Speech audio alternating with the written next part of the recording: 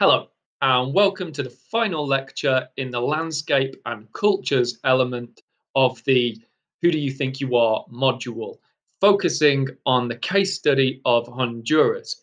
This week, we will be exploring what is happening in modern Honduras and the relationship between the landscape and the cultures, the violent culture that is forming there as a result of what happened during the Banana Republic and the colonial empire. So, in the last lecture, I discussed about how American corporations had stripped Honduras and exploited Honduras of its limited resources and what effect that had had on the economy and society in Honduras. Now, the problems that I talked about in the last lecture are enormously exacerbated by a series of ecological and natural disasters in the last 20 years. I mentioned in the first lecture that Honduras is a country third in the world most affected by climate change. So these issues are only going to continue to get worse. In 1998, a devastating hurricane hit Latin America, but it really hit Honduras the hardest. This hurricane is the second deadliest Atlantic hurricane on record, and 7,000 Hondurans died within a week. You have extraordinary statistics from Hurricane Mitch.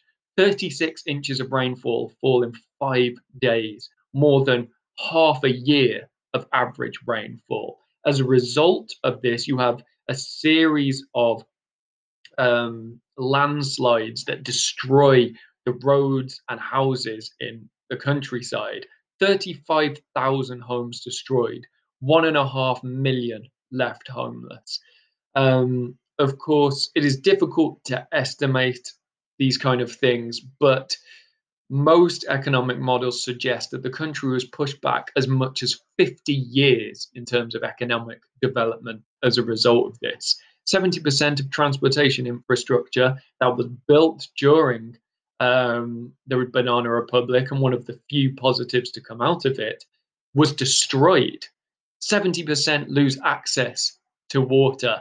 So it is not just the initial devastation, but the knock-on effect of Hurricane Mitch is absolutely catastrophic. It is difficult to emphasize how bad this was. But it's not just Hurricane Mitch.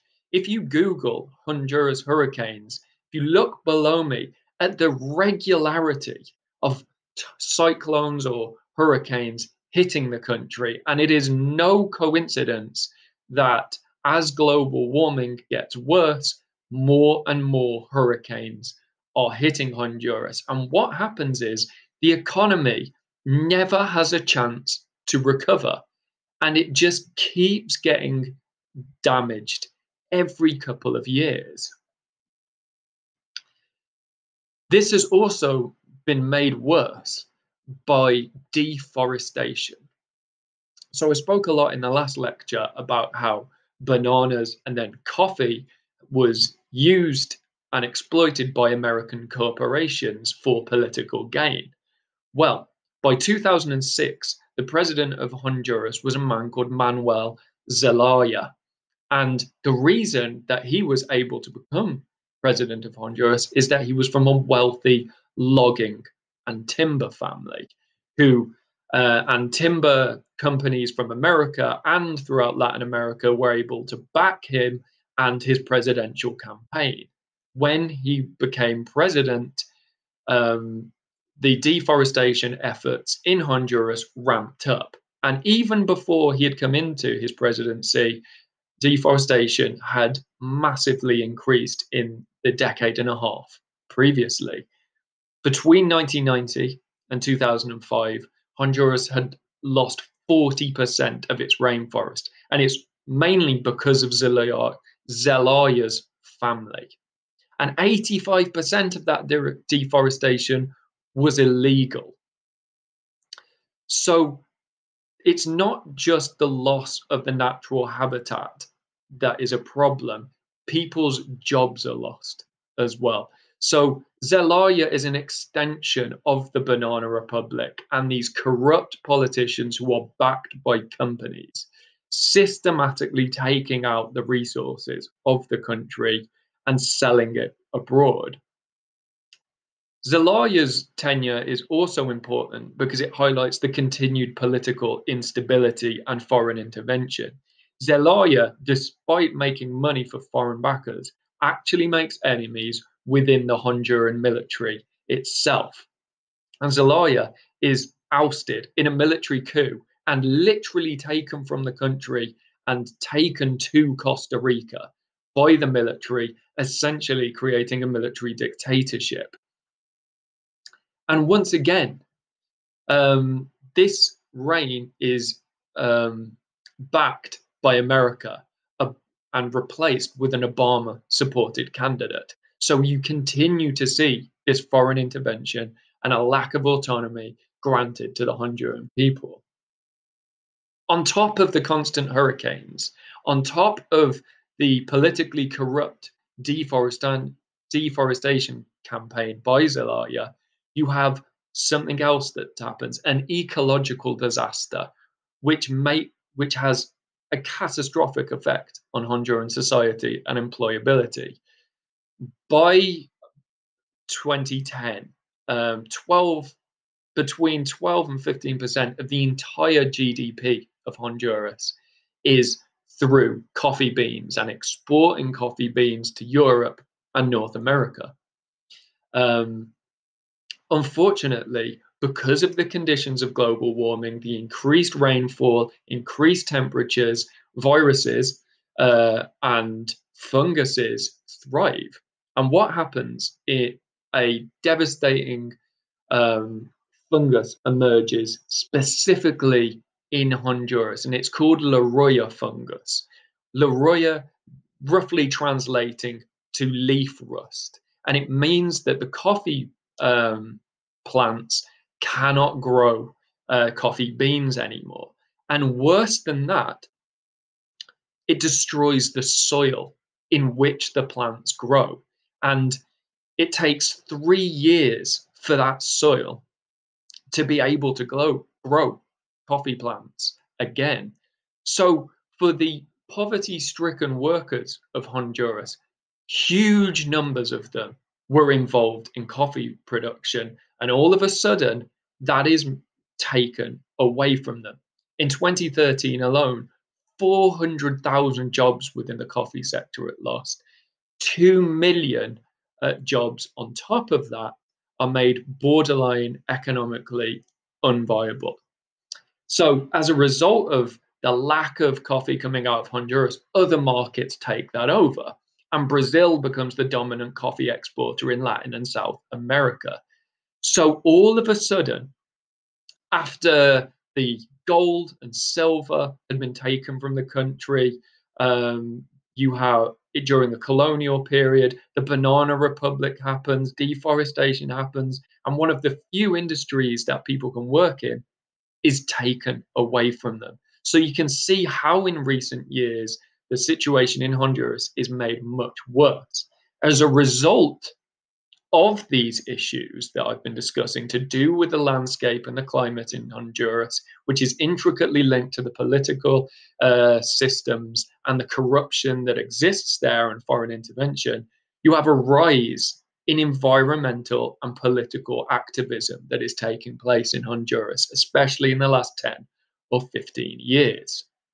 However, to combat that, you also have a rise in the murders of environmental activists. And in the last couple of years, there have been a number of really high profile ones. In the first lecture, I mentioned Berta Cáceres, who in 2016 was killed as she openly opposed a hydroelectric dam in La Esperanza.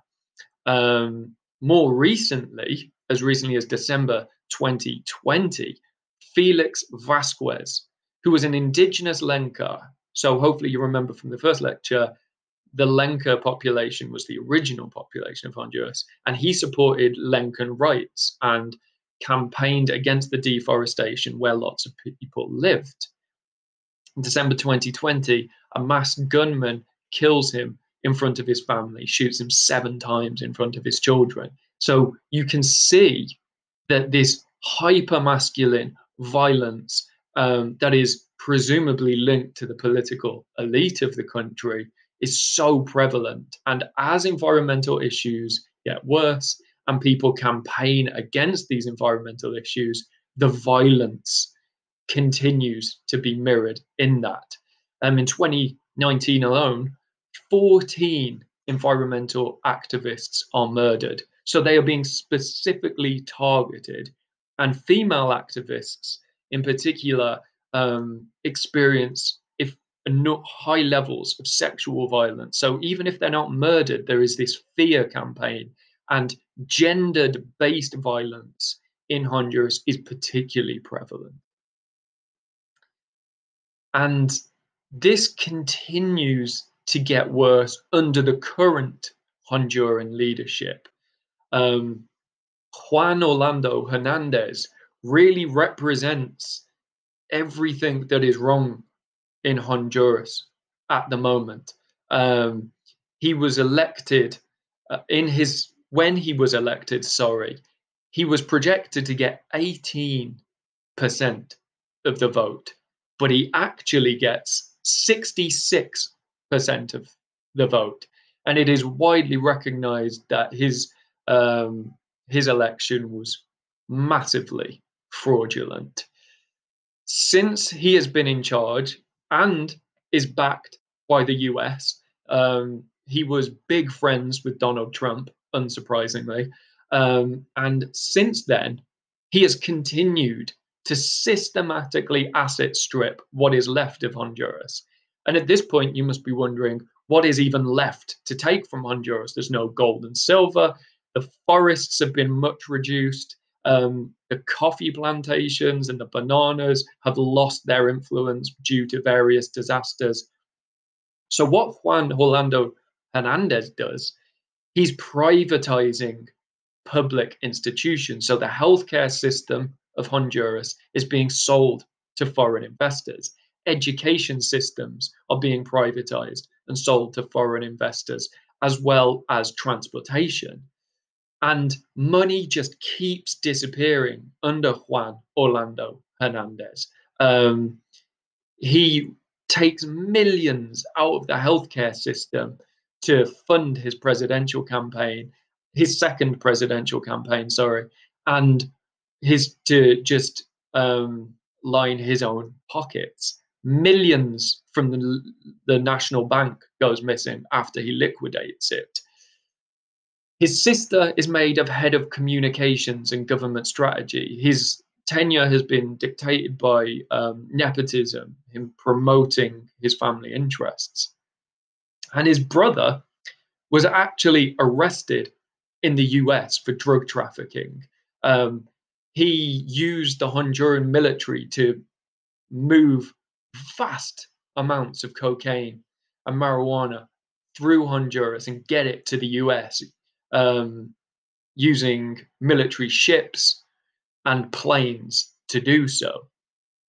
Juan Orlando and his sister are massively, and clearly implicated in this as well.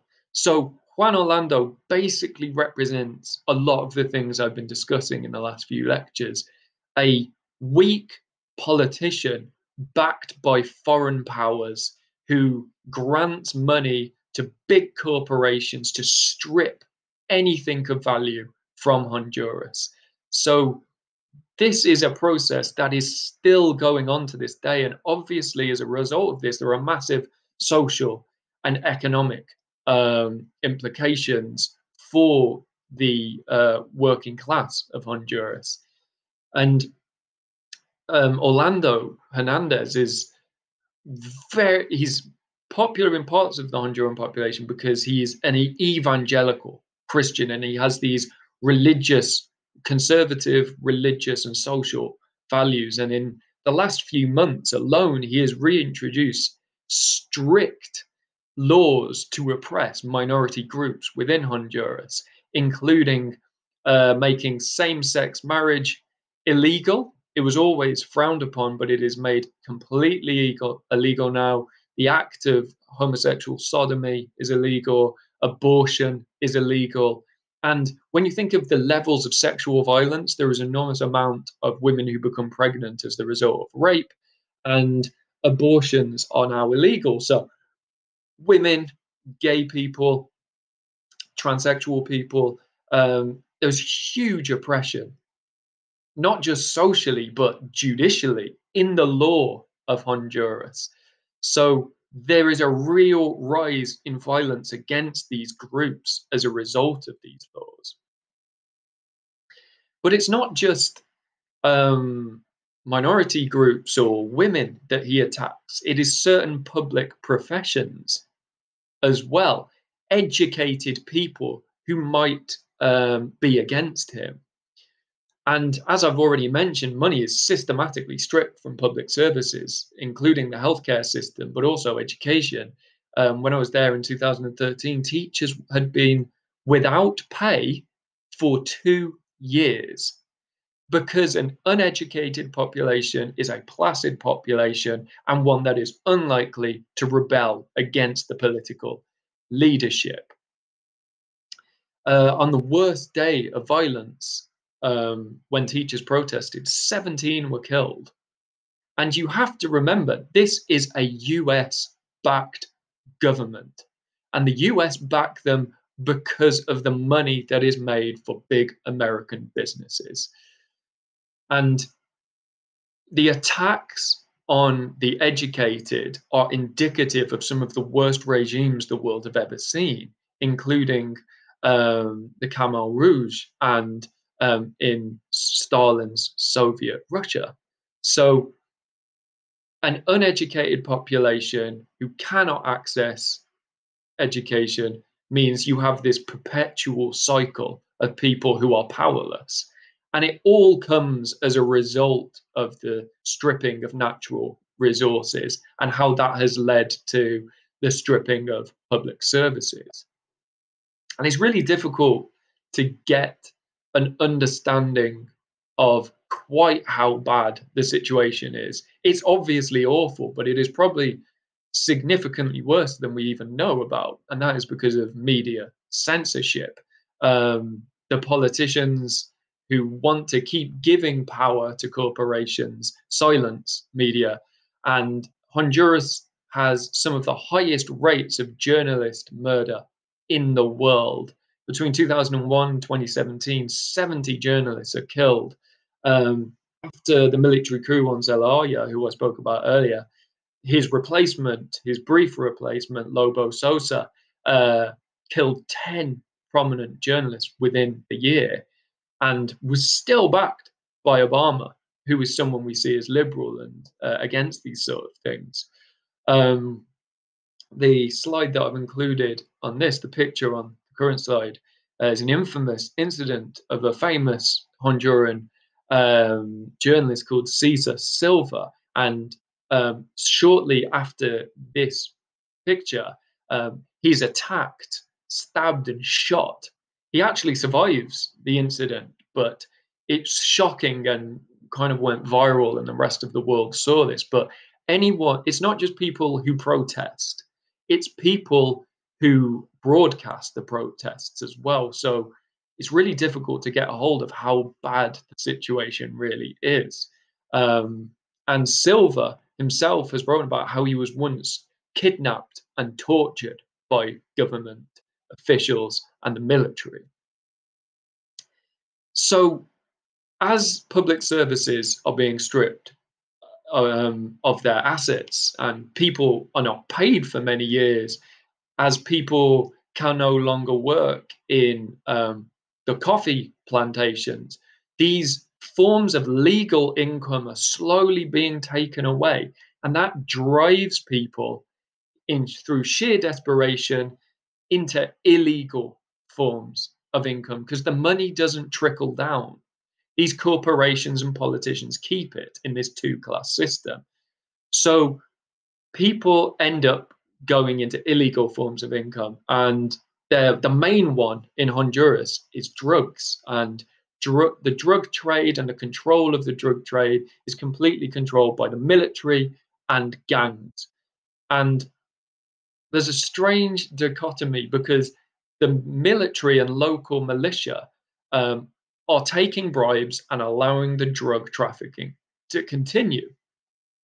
But they also have to put on this public display of cracking down on violence. So huge numbers of people are being arrested, even though the drug trade is um, government sanctioned. In fact, President Hernandez was recently caught saying that he wanted to shove as much cocaine up the noses of gringos as possible. So it's clear the government is part of this, but they still crack down and arrest drug dealers. And the gangs obviously breed hypermasculinity and competitiveness. And drugs and arrests for drug related offences have spiraled in the last few years as Hernandez tries to put this public image that he's tackling the situation. In February this year alone, 359 prisoners are killed in prison in Honduras. Um, and these prisons have become utterly lawless. The police have very little influence on what happens inside them, and the prisoners actually run drug rackets from them. You have brothels inside the prison, and these brothels, the sex trade and trafficking sex, is often one of the few forms of income women have at this point. So it's a grim situation. And on the bottom right of your screen, you have Danley Prison, which I actually spent a few days at when I was there in 2013. And it's over 150% over capacity. So they're very violent places where police have no control. And obviously, all of these social and economic issues that are a result of the systematic stripping of the landscape of Honduras create a situation in which most everyday people don't want to live in. The violence and gender-based violence specifically seen in Honduras creates a situation which people don't want to be a part of. And this has led to a migration crisis. Some people also want to leave because of the increasing number of natural disasters that are happening there. So people want to find a better life. 65% of Honduras is in extreme poverty. So the vast majority of people have not got a working wage. And the image you see on the top left of your screen, you're getting these massive caravans of people, as they're known as, trying to get out of Honduras and make their way to America. I've included the average journey of these people on the top right, and you're talking about thousands of people. This really played in to Donald Trump's idea that there is an invasion of Latin Americans into America, whilst not acknowledging that America have created this issue over the past 100 years. The Banana Republic and these economic issues, these weak politicians backed by American companies, is all as a result of foreign intervention. So it's a bleak situation, and it's been a bleak situation for many centuries now. I've put my concluding points on this slide for you to have a look at. But what I want to talk about in the seminar is I've already given you one reading for the Banana Republic, but I also want you to watch the ABC News documentary, part one of two documentaries called Honduras, the Most Dangerous Place to Be a Woman. And I'll put the YouTube link on this, but I'll also put the link on Moodle, along with a number of other very interesting documentaries about the violence we see in Honduras. But make sure you watch that one at least before the seminar and think about the following questions. Number one, what ecological and natural disasters have recently taken place in Honduras, and what has their impact been? Two, what are the 21st century presidents of Honduras? How have the 21st century presidents of Honduras shaped the cultures that exist there, politically, culturally, and economically. Three, think about why is violence against women so extreme in this country and so commonplace? And what were the links to the landscape? And four, which has had the greater agency in shaping the history of Honduras, people or nature? So we discussed that in the concept week, but I want you to really think about those ideas in relation to Honduras. And I look forward to discussing this very interesting, albeit dark topic in the seminar. Thank you.